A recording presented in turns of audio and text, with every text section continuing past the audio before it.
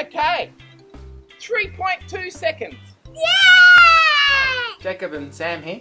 Thanks for joining us today. Today we're going to show you a simple idea to do for a science project. The question that we want to answer today: does the size of a parachute affect how quickly a parachute falls? What do you think, Sam? It goes like... That's what a parachute does, isn't it? It goes Yeah. like that. Now if you think you had a big parachute, would that go faster or slower?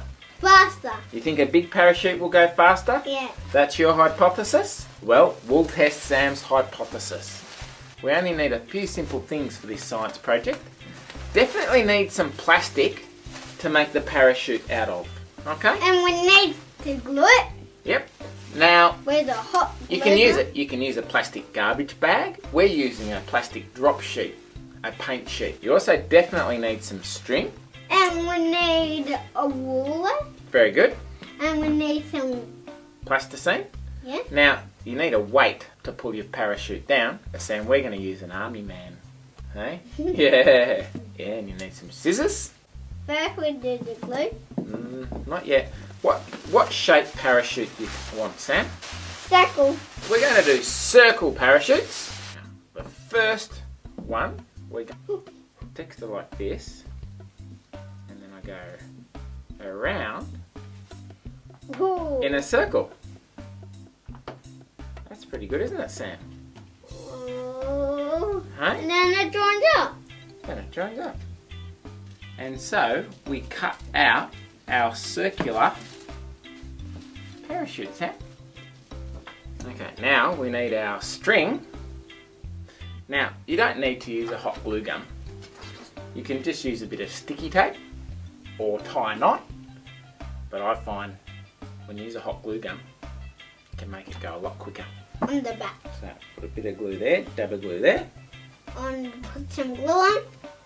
I'm gonna do some glue. Oh, hang on, we'll just do this bit first. And then I'll do some Dab of glue there. glue everywhere, everywhere, everywhere. Glue some glue. You're gonna glue some glue there. There.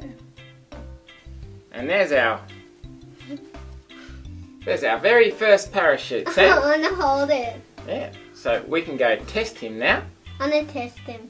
We'll go take him to the balcony Ah. and we'll drop him off the balcony. And then he... Okay, it's important to release it from the same height with no wind. Are you ready, Sam? Go. Okay, 3.2 seconds. Yeah! Good work, Sam. Woo! Yoo-hoo! Ready, set, go. Yay! Stop. 3 seconds. Yes! Now it's very important in science to repeat things. You need to do it over and over and over again to make your results more reliable. And now we need to do different size parachutes. A big one. The 20 centimetre diameter one. Okay, Sam, let it go. Hey! Okay, 3 seconds exactly. What? Yes. So, follow card. Okay, this is the 30 centimetre. And... Oh, Sam! Oh, look! Oh, yeah! Okay, now you're ready to prepare your written report. First, you need to have a title. A good title would be Size of Parachutes and Their Rate of Fall. Then you need to say what the problem or question is that you're solving. Does the size of the parachute affect how long it takes to fall? Then a hypothesis, which is your best scientific guess. Sam thought that the larger the parachute, the quicker it would fall. Then a little bit of a project overview, just in a few sentences saying what the project was about. Then you need to discuss the variables. In this case, the independent variable was the size of the parachute, and that's the only variable that you change. You have to know what you're measuring, the dependent variable, which was the time of fall, and then you need to control all the other variables. So the type of material from which the parachute was made was plastic. We kept that the same the whole time. the shape of the parachute was circular. The weight of the load was, we used the same army man each time. And finally, the height from which it was dropped, that needs to be kept the same as well. Then do a little bit of research and you'll find with parachutes that there's a force upwards called drag and a force downwards called weight. And the larger the drag force, the slower the parachute will go. Then a simple list of materials, and then a procedure.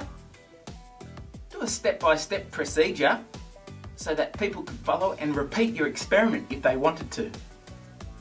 Make sure to include diagrams. Then you can do your experiment and record your results and your observations. Make sure you repeat each experiment so that it's a reliable experiment, and then you can get an average of the values. Finally, you get to do a graph of your results, which show clearly what you find, and in this case it's very clear. As the parachute gets bigger, it takes longer to fall. Then a very simple conclusion that just answers the question. And finally, a work citation. Just reference any material that you used in your research. And it's always good to have some photos at the end to prove that you actually did it. So all the best with your experiment. I hope you have as much fun as we did, and I hope you go really well. Thanks heaps for joining me, and I look forward to seeing you again soon. Bye! Whoa!